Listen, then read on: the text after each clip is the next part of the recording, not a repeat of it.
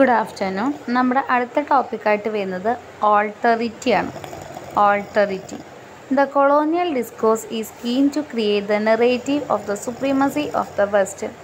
Colonial ഡിസ്കോഴ്സിൽ നമുക്ക് എപ്പോഴും കാണാൻ പറ്റുന്നത് യൂറോപ്യൻസിൻ്റെ അല്ലെങ്കിൽ വെസ്റ്റിൻ്റെ സുപ്രീമസിയാണ്. അതുപോലെ തന്നെ നോൺ വെസ്റ്റ് അല്ലാത്തവരെയൊക്കെ അവർ താഴ്ത്തിക്കെട്ടാനാണ് ശ്രമിക്കുന്നത്. Other as what west is not. West അല്ലാത്തതിനെയൊക്കെ our other എന്ന് വിളിച്ചു. ഈ ഒരു cultural and material അതർനെസ്, west അല്ലാത്തവരെയൊക്കെ our other എന്ന് വിളിക്കുകയാണ്. സംസ്കാരത്തിൻ്റെ കാര്യത്തിലാണെങ്കിലും മെറ്റീരിയലിൻ്റെ കാര്യത്തിലാണെങ്കിലും. അപ്പോൾ cultural and material അതർനെസ് is design as ഓൾട്ടറിറ്റി in post colonial studies. ഈ ഒരു കൾച്ചറലും മെറ്റീരിയലുമായിട്ടുള്ള അതേർനെസ്, അതായത് യൂറോപ്യൻ അല്ലാത്തത്, ഇതിനെയാണ് പോസ്റ്റ് കൊളോണിയൽ സ്റ്റഡീസിലെ ഓൾട്ടറിറ്റി എന്ന് വിളിക്കുന്നത് അല്ലെങ്കിൽ ഡിസൈൻ ചെയ്തിട്ടുള്ളത്. ഓൾട്ടറിറ്റീനെ നമുക്ക് വാസ് യൂസ്ഡ് ഇൻ ഫിലോസഫി, അതൊരു തത്വശാസ്ത്രമാണെന്ന് വേണമെങ്കിൽ പറയാം. Two mark A change in the meaning of other, അതറിൻ്റെ അർത്ഥത്തിൽ ഒരു മാറ്റം കൊണ്ടുവരാൻ. From an epistemological stand point, ഒരു എക്സ്പീരിയൻസിലൂടെ, അനുഭവത്തിലൂടെ. To A more concrete material context. Other എന്ന് പറഞ്ഞത് എന്താ? അതർ എന്ന് പറഞ്ഞു കഴിഞ്ഞാൽ വെസ്റ്റ് അല്ലാത്തത്. പക്ഷെ അതിൻ്റെ അർത്ഥം ത്തിലൊരു മാറ്റം കൊണ്ടുവരാനാണ് ഇവിടെ ഓൾട്ടറിറ്റി ശ്രമിക്കുന്നത്. The concept of other was conserved with the separation of the world from conscious self. എന്ന് പറഞ്ഞു കഴിഞ്ഞാൽ ഞാനല്ലാത്തത് മറ്റേത്. യൂറോപ്യൻസിൻ്റെ അഭിപ്രായത്തിൽ അവരാണ് ഈ ലോകം മുഴുവൻ, യൂറോപ്യൻ അല്ലാത്തവർ അതർ, ആ ഒരു രീതിയിൽ. Alterity, on other hand, sees the other in concrete socio-political context. In post-colonial studies, alterity was used in the sense that colonizer is perceived as different from colonizer. ഇവിടെ കൊളോണൈസറും തമ്മിലുള്ള ആ ഒരു വ്യത്യാസത്തെയാണ് ഓൾട്ടറിറ്റി എന്ന് പറയുന്നത്. Here also ഓൾട്ടറിറ്റി is placed in A concrete context. ഒരു concrete ആയിട്ടുള്ള കോണ്ടെക്സ്റ്റിൽ, സന്ദർഭത്തിലാണ്. പൊളിറ്റിക്കലാവാം, കൾച്ചറലാവാം, അല്ലെങ്കിൽ ലിംഗ്വിസ്റ്റിക് ആയിരിക്കാം. ഇൻ ദ പോസ്റ്റ് കൊളോണിയൽ കോണ്ടെക്സ്റ്റിൽ നോക്കുമ്പോൾ alternative can be define as the outcome of west. Post colonial ആയിട്ടുള്ള സന്ദർഭത്തിൽ നോക്കുകയാണെങ്കിൽ ഓൾട്ടർനേറ്റീവ് എന്ന് പറയുകയാണെങ്കിൽ വെസ്റ്റിൻ്റെ ഒരു ഔട്ട്കം ആണെന്ന് വേണമെങ്കിൽ പറയാം.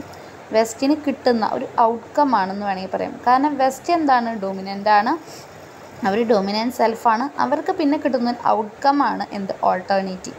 The formulation of A imagined other. അവർ സങ്കല്പിക്കുകയാണ്, ഞങ്ങളല്ലാത്തത് മറ്റുള്ളവർ.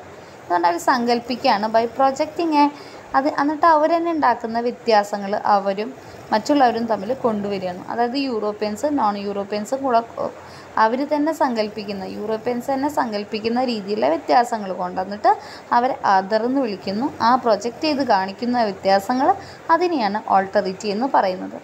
അതർനെസ് is based on.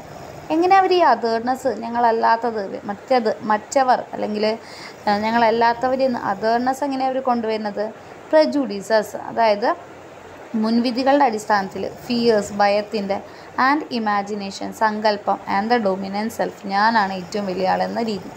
France Fanon in his psychological studies, colonial സബ്ജക്ട്സിനെ പറ്റിയിട്ട് മനഃശാസ്ത്ര പഠനം നടത്തിയപ്പോൾ ഫ്രാൻസ് ഫാനൻ പറയുന്നുണ്ട്, introduce the idea of ഓൾട്ടർനേറ്റി in colonial context. France ഫാനനാണ് ഈ ഒരു കൺസെപ്റ്റ്, ഓൾട്ടറിറ്റി എന്ന് പറയുന്ന കൺസെപ്റ്റ് കൊണ്ടുവരുന്നത്. The other lakhs identity. ആൾ പറയുകയാണ്, മറ്റുള്ളവർ, ദ അതർ, യൂറോപ്യൻസ് അല്ലാത്തവർക്ക് എന്താണ് ഇല്ലാത്തത്? വ്യക്തിത്വം ഇല്ല, ഏജൻസി ഇല്ല, അവർക്ക് റെപ്രസെൻറ്റേഷൻ, പ്രതിനിധീകരണം ഇല്ല. Like other critical theorist, post colonial thinkers also oppose the Notion of the other. Post colonial ആയിട്ടുള്ള ചിന്തകർ ഈ ഒരു അതർ എന്ന് പറഞ്ഞ സംഭവത്തെ അവർ എതിർത്തു. കാരണം അവർക്ക് അതൊരു മാർജിനലൈസേഷനാണ്, അടിച്ചമർത്തലാണ് എന്ന് അറിയാവുന്നത് കൊണ്ട്. The process of making others is termed othering. ആ ഒരു അതേഴ്സ് എന്ന് പറഞ്ഞ ആ ഒരു പ്രോസസ്സിനെ അതറിങ് എന്ന് വിളിച്ചു. Othering is made possible by ഡീവാലുവിങ് and മാർജിനലൈസിങ്. പറഞ്ഞു അതറിങ് എന്ന് പറഞ്ഞൊരു സംഭവം കൊളോണൈസേഴ്സ് കൊണ്ടുവരുന്നത് മറ്റുള്ളവരെ താഴ്ത്തിക്കെട്ടുക, ഡീവാല്യൂ ചെയ്യുക, അല്ലെങ്കിൽ അടിച്ചമർത്തുക, അതിലൂടെയാണ്. Identity is the chief criterion of ഓൾട്ടറിറ്റി. ഓൾട്ടറിറ്റിയിലെ ഏറ്റവും വലിയ ക്രൈറ്റീരിയ അല്ലെങ്കിൽ മെത്തേഡ് എന്ന് പറഞ്ഞ വ്യക്തിത്വമാണെന്ന് പറഞ്ഞു. ആസ് വി ഹാവ് ഒബ്സർവ്ഡ്, നമ്മൾ നിരീക്ഷിച്ച പോലെ, construction of ഓൾട്ടറിറ്റി is done in the concrete context of culture. സംസ്കാരം, രാഷ്ട്രീയം, മതം, അറിവ് അല്ലെങ്കിൽ ആന്ത്രോപോളജി, ബ്ലാക്ക് വൈറ്റ് വ്യത്യാസം, ജിയോഗ്രഫി, വെസ്റ്റ് നോൺ ഈസ്റ്റാണോ വെസ്റ്റാണോ, ഈ ഒരു വ്യത്യാസങ്ങളുടെ അല്ലെങ്കിൽ ഈ ഒരു സന്ദർഭത്തിൻ്റെ ഒക്കെ അടിസ്ഥാനത്തിലാണ് ഓൾട്ടറിറ്റി ദ അതർനെസ് ഉണ്ടാക്കിയിട്ടുള്ളത് എന്നവർ ഒബ്സർവ് ചെയ്യാണ്. ഹോമി ബാബ പോസിറ്റ്സ് the colonial discourse is neither മോണോലിറ്റിക് nor ഒംനിപൊട്ടൻറ്റ് and is generally estimated as. Homi ബാബ പറയുന്നുണ്ട് ഈ ഒരു കൊളോണിയലായിട്ടുള്ള കോളനിയിലെ വിരുത് എന്ന് പറയുന്നത് അവർ മാത്രമല്ല എന്ന് പറയുന്നുണ്ട്. The colonial discourse originally aim to legitimise and validate the colonial rule. അവർ പല രീതിയിലും കൊളോണിയൽ റൂളിനെ ന്യായീകരിക്കാനായിട്ട് കൊളോണിയൽ ഡിസ്കോഴ്സുകൾ ശ്രമിക്കുന്നുണ്ട്. Orientalism stereotyping is also cast with the same aim. ഓറിയൻ്റലിസത്തിൻ്റെ ഉദ്ദേശവും അത് തന്നെയാണ്, ന്യായീകരണം തന്നെയാണ്. ഈസ്റ്റിലുള്ള ആളുകൾക്ക് വിവരമില്ല, അപ്പോൾ അവരെ വിവരം കൊണ്ടുവരാനും സംസ്കാരം കൊണ്ടുവരാനുമാണ് തങ്ങൾ കോളനീസ് ഉണ്ടാക്കിയെന്നുള്ള അവരുടെ ന്യായീകരണമാണ് orientalism. But Baba departs from Said's contention that Orientalism and other colonial discourses perpetuated the colonial rule and supremacy. He posits that the colonial discourse could not meet the aim as it is internally torn between the aims. That is to say, on one hand, the colonial discourse portrays the colonized subjects as the other to Western modernity, progress and civilization to fully subjugate them, and on the other hand, want them to be studied to construct knowledge about them. By thus positioning the colonized subjects both inside and outside Western knowledge, the colonial discourse is split into two or in ambivalent motion. The ambivalent stand fails the colonialist project according to Baba.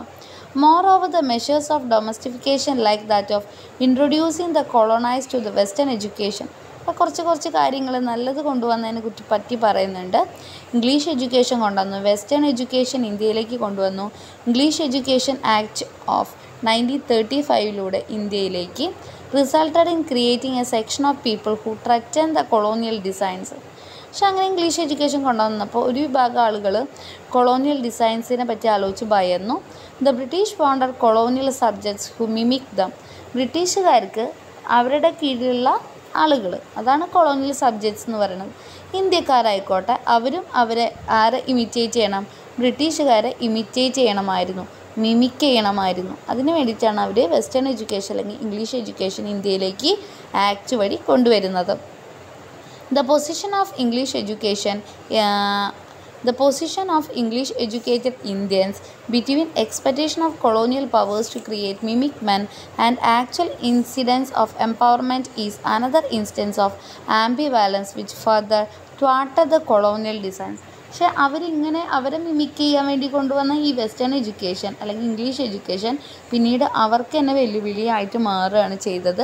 കാരണം കുറച്ചും കൂടെ ഒരു ഇതിലേക്ക് വന്നപ്പോൾ നമുക്ക് ദേശീയബോധവും കാര്യങ്ങളും വന്നു. ഇത് ഇൻഡിപെൻഡൻസ് മൂവ്മെൻറ്റിനും മറ്റും കാരണമായി. അപ്പോൾ ഇതാണ് ഈ ഒരു ടോപ്പിക്ക്. ഇനി അടുത്ത ക്ലാസ്സിൽ നോക്കാം. ഓക്കെ, അടുത്ത ടോപ്പിക്കായിട്ട് ഡയസ്പോറ ആൻഡ് ഹൈബ്രിഡിറ്റി ആണ് വരിക. അത് നെക്സ്റ്റ് ക്ലാസ്സിൽ നോക്കാം. Okay, thank you.